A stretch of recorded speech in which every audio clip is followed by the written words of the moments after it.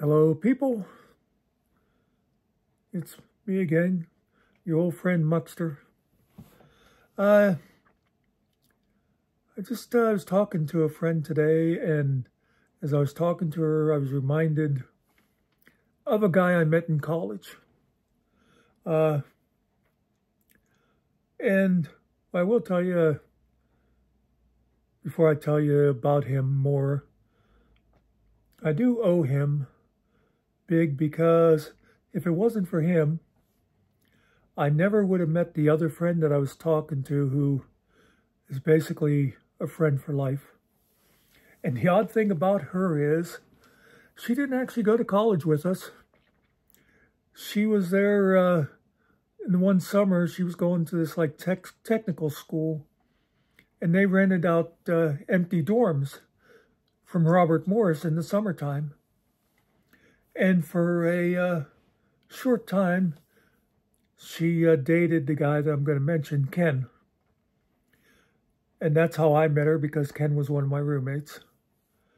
And like I said, it ended up, she's pretty much the only person from my college age that I still have any regular contact with.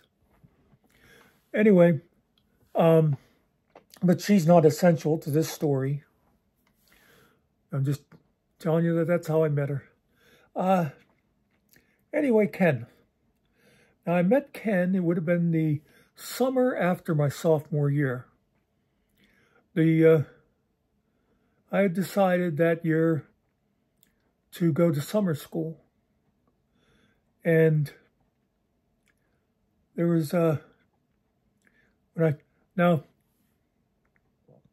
I should explain to you now, at Robert Morris, back then, who knows what it's like now, when you were a freshman and a sophomore, you stayed in like regular dorms.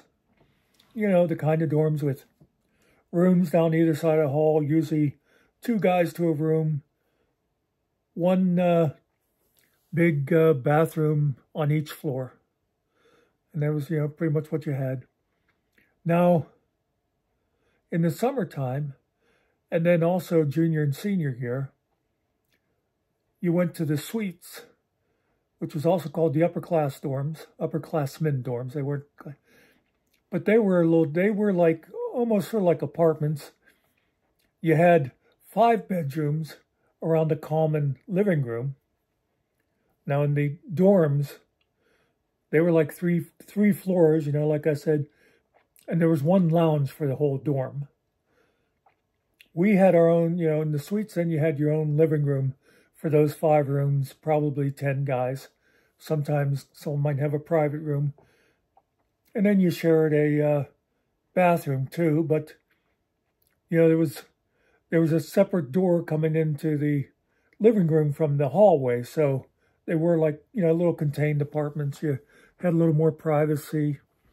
But anyway, that's how I met Ken and also a guy named Dad, because they both started school that summer, but they were guys that had either transferred or had gone to college before and quit. And now they just started at Robert Morris. So they were also, upperclassmen. But anyway, and I'll just mention, like, Dad, he was Ken's roommate. And the reason we called him Dad is because he was 32 years old. That seemed old to us then. But you got to remember, people my age were the ones that grew up with our favorite singers and hippies saying, don't trust anybody over 30. Now the people that used to say that to us, if they're still alive, are like in their 80s and 90s. But anyway, that was Dad. But Ken was, he was a bit younger. I think he was like 27 or 28, if he was that old. He had worked a few years before deciding to go back to college. And Ken he was a nice guy. One thing I remember about him, he was built kind of odd, because when he was standing next to me, he was actually an inch or 2 taller than me, which at the time would have put him, like around 6'3" or something. I'm shorter now. But when we sat down, he was like this much shorter than me. The guy was like all leg. But anyway, now I was never a really good judge of judging other guys' looks. There were, there's some obvious ones. Like my one roommate, Brad. We used to call him, oh God, I forget what no, it wasn't Sundance. It was something like that because everybody said he looked like Robert Redford. And it was obvious that Brad was a good-looking guy. But anyway, Ken, I didn't think he was particularly good-looking or anything. He wasn't ugly. But somehow he had a way with the ladies. And like I said, that's, for a little while, he dated that girl that became a good friend of mine. And he dated other times and that. And we got to know each other that summer. And then when the fall came up, Ken and Dad both, along with me and some other guys I already knew, we got a suite together for the regular semester, And I always remember when Christmas time was, and Ken used to always tell us stories about his girlfriend, Carol. He used to talk about they'd been dating for a long time. Oh, I got to interrupt with a story about I met Carol once. And I'll get back to where we are with the other story. But the one time, now I worked on campus, and I worked in the AV department. But at one point there, our secretary, had moved to the dean's office. I imagine it involved more money and stuff. And so I used to play secretary receptionist. My boss had me out there. I'd answer the phones and stuff, and that's where people would come in. And the other thing about it is the AV department, and also there was the print shop. We also had TV studio. That was all the first floor of the library. And the library was the second and third floor. So a lot of times people would come in and they'd see our, glassed-in office. And they'd come thinking, is this the entrance to the library, And I'd just say, no, that's those stairs over there. But anyway, so I'm sitting out there the one day, and this girl comes in. And she said, I'm looking for the library. And I think I said something about that. I don't know if she said that somebody told her that's where her boyfriend would be, or if I asked something about, what exactly was she looking for, and she mentioned that, and I said, oh, what's his name? And she said, Ken. I won't bother saying his last name. And I said, or no, I think actually she didn't say his name, but she said something that oh, no, okay. I'm back. I know she said Ken, and I said, oh, you must be Carol. She goes, yeah, how did you know? I said, oh, I'm Muck. I said, I'm one of Ken's roommates. He's talked about you. And she said, now this was her big mistake. She said, why? What does he say about me? Now, if you know me at all, I can't resist a straight line like that. And also the other thing about me is a lot of times I'll say things and I'll think, how could a person not know this is a joke? But anyway, she says, why, what does he say about me? And I automatically said, oh, I wouldn't want to repeat it. She goes, why? What does he say? And I said, it's not up for me to repeat it. And she kept saying, what? And I said, look, I don't want to cause trouble. I don't want to be in the middle of this, But I told her how to find the library.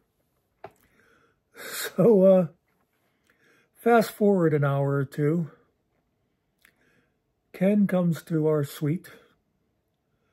And he was slightly annoyed with me. I think if he didn't know better, he might have taken a swing at me. He said, "You just ruined my night." She kept saying, "What are you saying about me?" And I kept saying nothing. And, "Well, why would he say that?" She said, "Well, you got to know." He says, "You got to know, Muck, he thinks that funny." "Oh, why would anybody think that's funny?" So, you know, this great little date night they had planned was ruined. Anyway, back to the original story about Ken. You know, he kept telling us about Carol. Well, Christmas break was coming up.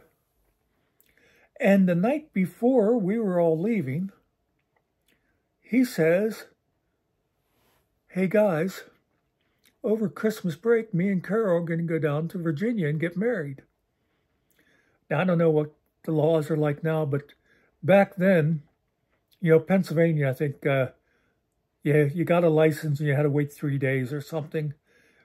But you could go down to Virginia, elope to Virginia, and it was, you know, same day service. Kind of like going to Vegas. So he says, "We're going to Virginia and get married over Christmas break." And now, me being me, and I wasn't trying to do anything to cause problems.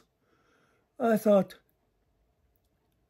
one of our buddies is getting married. We can't let him just go off to get married without some kind of bachelor party. So, and of course, it was too late to like go buy any booze or anything. So I went around from suite to suite, gathering booze. And, you know, believe it or not, pretty much everybody on campus knew me and most of them liked me. Hard to imagine, right? So I went around and I got, you know, somebody had like this much vodka left in a bottle. Somebody else had 3 bottles of beer. Somebody else had, you know, some rum, whatever. And I just got this box full of mixed booze, and me and the other guys threw Ken an impromptu bachelor party. I thought I was being a nice guy. Well, I found out later, Ken said to his roommate, and I won't use all the words because of the kiddies out there, but he said that bleeping Muck went all over campus telling everybody I was getting married. He said, "I'll never get a date on this campus again." Think about that. The guy claims he's going off to get married to this girl he'd been dating for who knows how many years, the love of his life. And he was afraid I just ruined his dating life. So that tells you a little bit about Ken. And I'll give you a little tip. I won't tell you the story because of reasons, but Ken being like that is one of the reasons that the friend I mentioned earlier was no longer with him. And also it had to do with me and her becoming good friends. But anyway, so that was then. Oh, and then, so then Ken, he comes back after Christmas and everybody was like, "Oh, hey, how'd it go in Virginia and stuff?" He said, "Oh, we never got to go." He said, "I got home.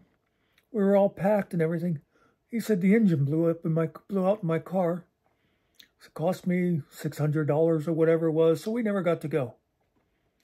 Okay. Me being stupid, I bought it. A couple years later, I don't know, I think maybe 5 years, and I'm living out in Pittsburgh, going to Penn Tech at the time. That was the electronics school I went to. Yes, I am a man of many talents. While I was in college, I studied business, economics, marketing, a little bit of psychology, I forget what else. Then I went off and studied electronics, and then I spent 27 years as a librarian. Anyway, So it was like a couple years after college and I'm living out there. And I was still in contact with some of the guys from the time we decided to have a little mini reunion. And I think it was like me and Bob, who had been my roommate, and might have been the other Ken and Gary, I don't know, but this Ken and Carol were there, and we got together at my apartment in Pittsburgh, and we're talking about old times and stuff. And, it's like, hey, remember the time so-and-so got drunk and, stole the security captain's car? And, oh, hey, remember that time? True story. My 21st birthday, we were going to have a party. And in the afternoon, we got booze for the party for my 21st birthday. And it was in the afternoon, and we ended up sitting down. We drank all the booze. So we had to go out for more. And so we went over to Sewickley, to the liquor store. But while we were over there, we decided to stop in our favorite haunt, the Sewickley Hotel. That's a bar a couple of us were regulars at. And one of the things I was always disappointed about, we went in and my roommate Bob says, hey, it's his birthday. And they're going, oh, how old are you? And I almost said 21. And if I had said 21, probably would have got a lot of free drinks. But I stopped myself because I thought, I've been a regular here for 3 years. If I tell them I'm 21, that just might piss off the bartender. Because Pennsylvania, the drinking age was 21. Anyway, on the way back to campus, we wrecked my roommate's car right at the entrance to Robert Morris. And when the cop came, I remember, when you try to sound sober. Well, Bob was pretty much wiped out. Oh, Ken Poor died. At least, that was Ken's last name, Poor, by the way. At least that was what people on campus thought, because he was passed out in the back seat. And some people went by and saw the wrecked car and saw him laying back there. And by the time we got back to campus, the story was he was dead. But anyway, when the cop came and that, and I remember what happened was Bob turned left in front of this guy. And I just remember that guy who was out of his car and he's going, look what you did to my car! Look what you did to my car! Anyway, the cop came. And he was asking what's happening, and I'm there like going, well, you see, officer, we were headed north. That fellow was headed south. We went to turn into the driveway, and we collided. And the cop said, no, the car was really messed up, but it could still be driven, even though, one fender was out like that and everything. I think we might have had to bend the fender away from the tire a little bit. He asked me if I'm okay to drive. And I said, yeah. And it was okay for me just to get it back up there into the parking lot, but kind of shows the way things were different back then. Today, at least one of us, meaning Bob, would have been arrested. But, the cop knew all three of us were obviously blitzed, but he let me drive the car up to campus. And I don't think Bob didn't even get cited for drunk driving or anything like that. But, of course, he had to, he was on the hook for all the damages because it was obvious that. But I always thought it was a little ironic that it was my 21st birthday and it was kind of everybody else had the fun. Ken died, Bob wrecked his car.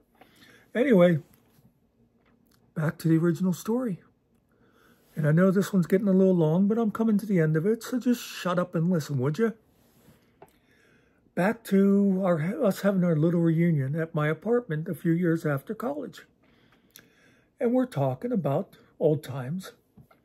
And then I said, remember that Christmas when Ken was supposed to go to Virginia and marry Carol, but his car broke down and they couldn't go. And like I said, I might be a little slow, but nobody said anything. But I saw Carol give a look, and I could read that look. That look was, what the hell is he talking about? We got married that Christmas. So I could just imagine what the conversation was later. I don't know if he tried the old, well, you know, Muck likes his jokes, or I gotta think, the girl had to know what a dog he was. So she had to know that he lied to everybody about getting married so he could keep dating. But that was pretty much, that's what I was reminded of when I was talking to my other friend today, and just, I always remember that guy. And, you know, he was always, you know, a pretty good guy, but not somebody I could say I really liked. You know, I just don't really like people that cheat like that, and I don't know. Anyway, yeah, it's a little college story for you with a little extra thrown in there, I think. And